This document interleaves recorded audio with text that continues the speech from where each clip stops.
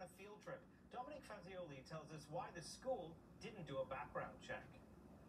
Karla Homolka is one of Canada's most notorious criminals. Along with her then-husband Paul Bernardo, she played a role in the sex killings of 2 schoolgirls and her 15-year-old sister.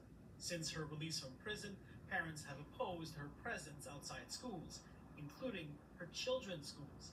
Last year, there was a backlash in Chateauguay, and now she's facing resistance in Montreal's NDG district. Can I talk to you for a second? No, you can't. Since September, Homolka has been a regular fixture at Greaves Adventist Academy, a private Christian school. We don't want her there. We don't want her in the school. Lily is a concerned parent at the NDG school. She doesn't want her face shown. She says Homolka does more than just drop off and pick up her kids. She claims Homolka occasionally volunteers at the school. Several sources connected with the school say that on March 22nd, Homolka helped supervise a group of kindergarten students during a field trip to the Montreal Science Center. How would you feel knowing that your child is interacting with a person who's a serial killer? It's not right.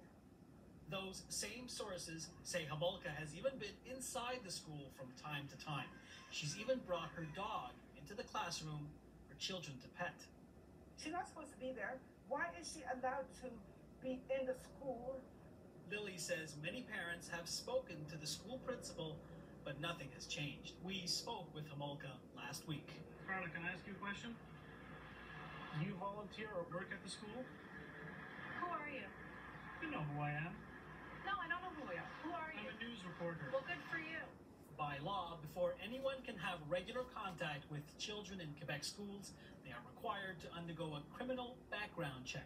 Our questions to the school about if this protocol was followed were not answered.